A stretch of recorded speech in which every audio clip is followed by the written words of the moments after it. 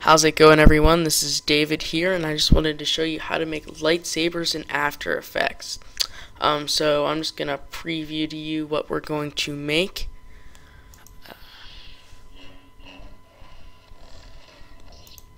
Okay, so that's what we're going to be making today.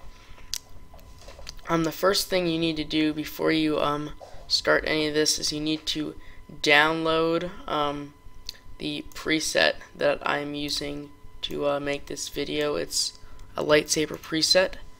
You need to go to www.videocopilot.net/tutorial/light_sabers and click this project button right here. And it's going to download this zip folder. And so what you want to do is you want to get this and copy it, and then go into your program files, go into Adobe, After Effects, and then into presets, and then you want to paste it into here after you open this. And so you want to, we copy this folder and paste it. And then that will give us what we want in After Effects, which is the lightsaber preset.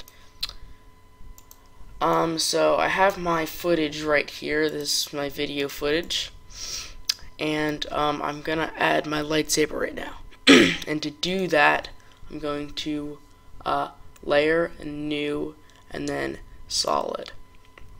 And we want this to make this our comp size, and I recommend, it doesn't matter what color you make it really, but so I'm just gonna change it to black. Okay. And actually, you wanna rename it based on, let's say, maybe if you have more than one lightsaber in your video, let's say, then you might want to rename this. So I'm gonna just say Lightsaber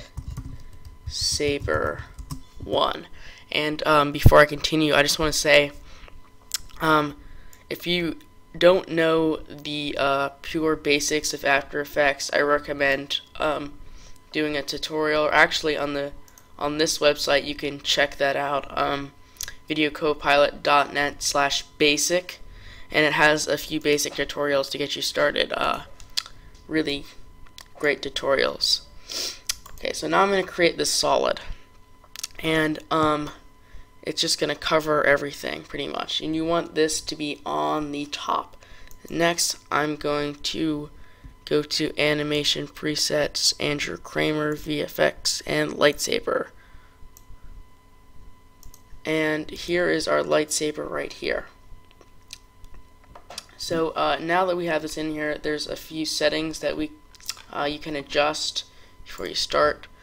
For instance, the color you can change. You want it red or maybe blue. I think I'm going to go with blue. Looks pretty nice, light blue there.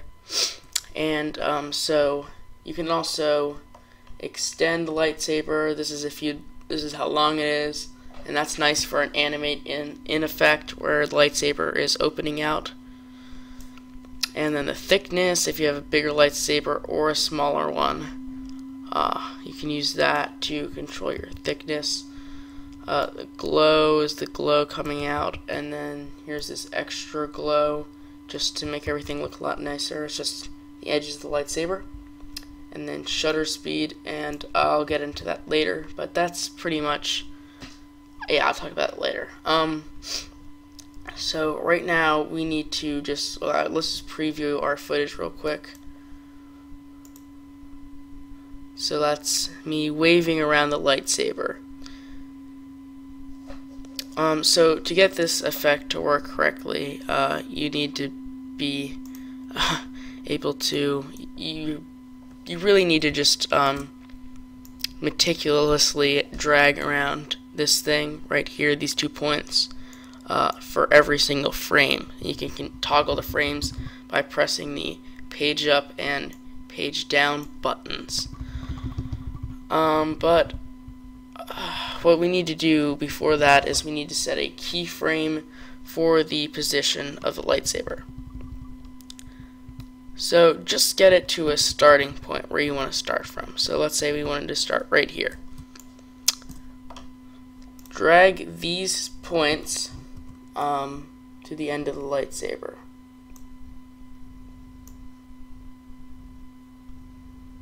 I actually need to extend this a bit, or I mean make it thicker.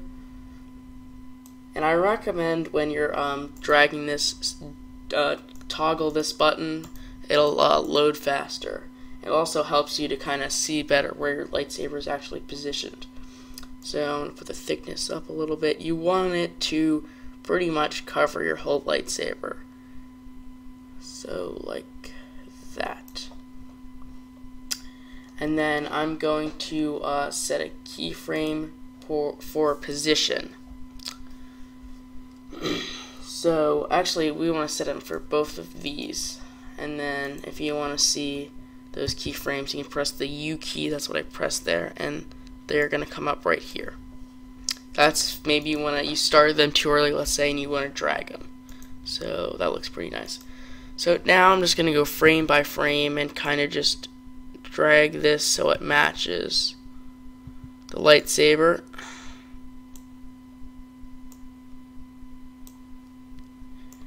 And you're going to have to do that for the frames according to your video. There's really no better way to do this.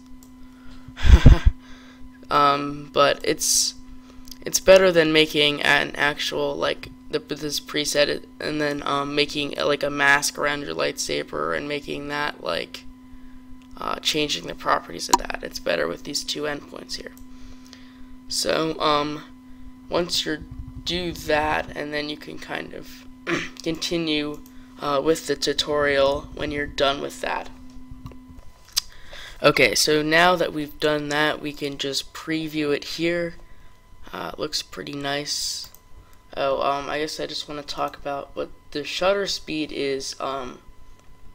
That is like how much you see the blur on this. Like if you look here, you see how it's blurring here. It's not just one straight line because it actually, this preset does have motion blur.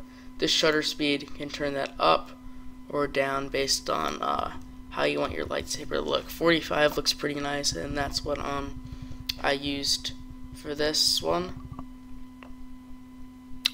So now there's not too much to do in accordance to this, really.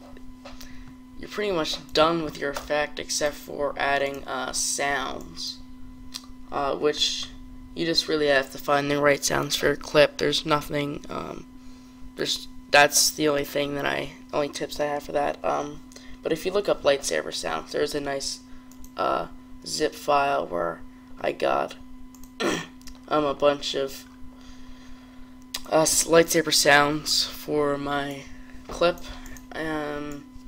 Actually, what would be really cool is another thing you can do is consider recording this behind a green screen. I didn't, but then you could kind of mask yourself out with this pen tool and kind of create like a little mask thing here around yourself, and then you could like put yourself in like a Star Wars themed kind of area. So that would be cool. But that's pretty much it for your effect. And one other thing, if you lose your little these things at the edge, just click on this button and it'll bring those back. So that's how you get those if you lose them. So that's pretty much it. So have fun making your effects, and I encourage you to learn more about After Effects, and check out videocopilot.net. Some great tutorials there. So see you later.